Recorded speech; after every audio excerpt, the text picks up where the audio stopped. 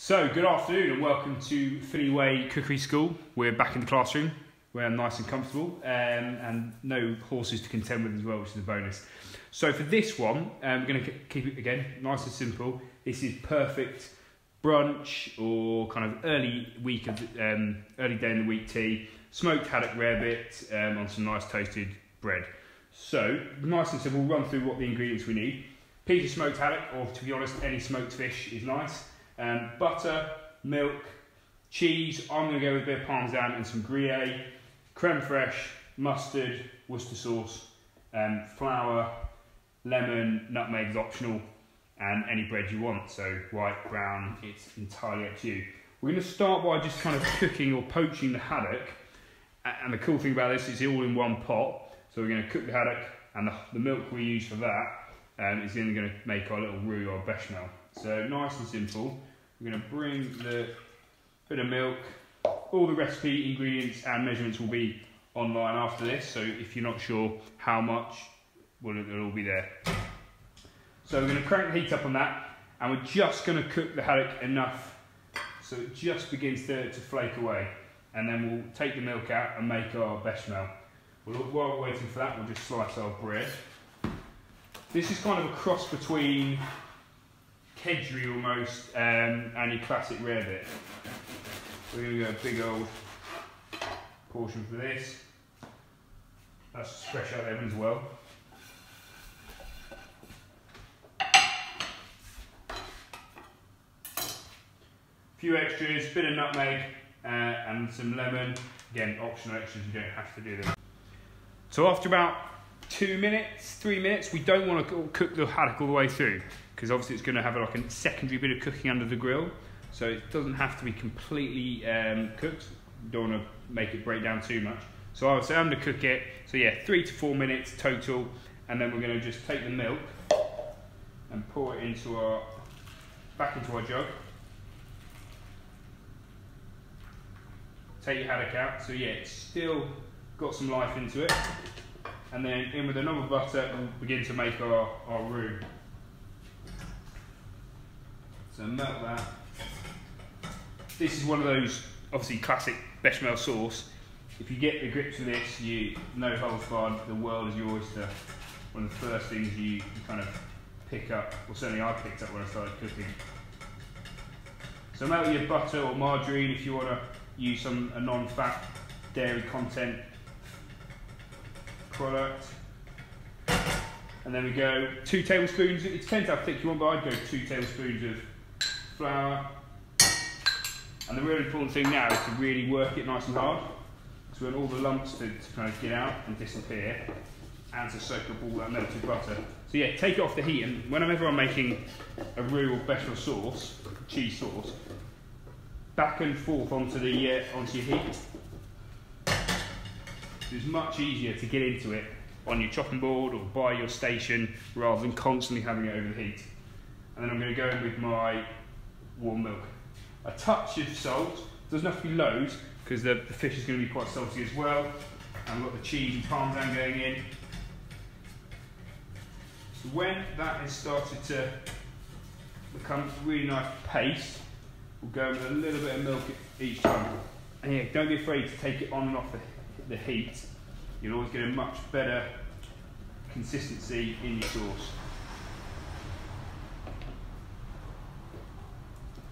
Really, bit at a time. Especially if you've got a silicone spoon, push through, or a whisk if you want to.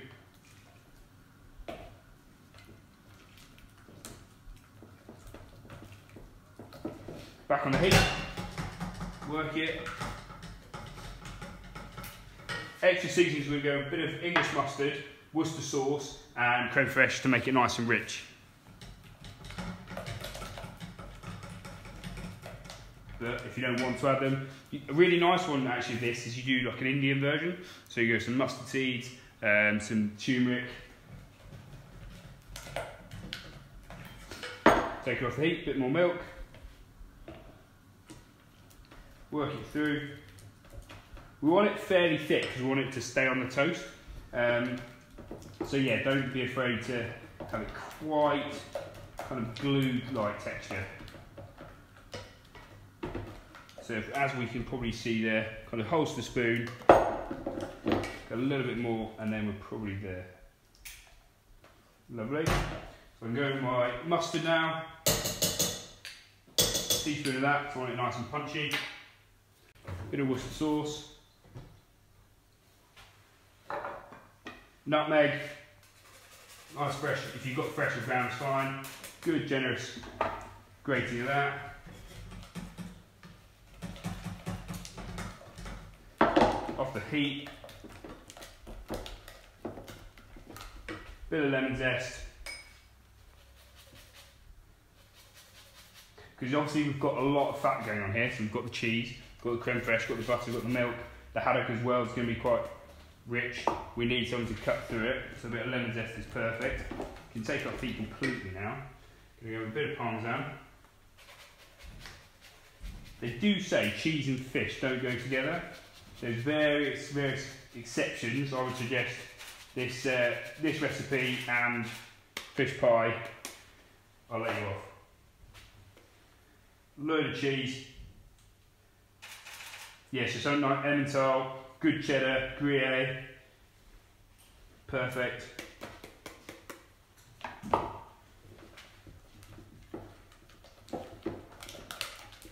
Black pepper. And then when I'm doing a good cream sauce or something with dairy, black pepper is nice and important. And your crème fraiche. And so a tablespoon of that. Give that a good mix. Now we can go back in, so you can see our haddock's starting to break apart, and if we cook this too much, it will just go to pieces, like literally to nothing. So we want to have those big bits of haddock come through. So combine that all in. There we go, and you've got this paste. And actually, if you did want to do this for, say, Sunday brunch, you can do all this the night before, have it in the fridge nice and cold, and then all you've got to do is put it on your toast and good to go. So we'll start this off with a bit of olive oil, and then we'll get the rest on. So toast it a little bit to start with, because you want it nice and crispy, and then we can go and put the rest on. So once that's toasted, you've got a bit of colour on the actual bread, you can start to load up your Rarebit. So it's nice, as I said, quite thick, because we want it to stay on the toast. A little goes a long way. This is super rich and tasty. And then we just want to go back under the grill, get a bit of colour on. It's obviously all cooked, so you don't need anything any long at all. Just get some colour on it, make it nice and toasty and brown. We're going to finish off with some chives, so we can finely chop them.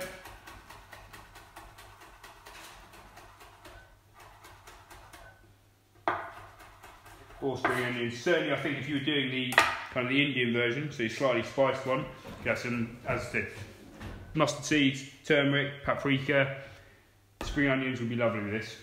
I'm going to finish off with more cheese, because why not, eh?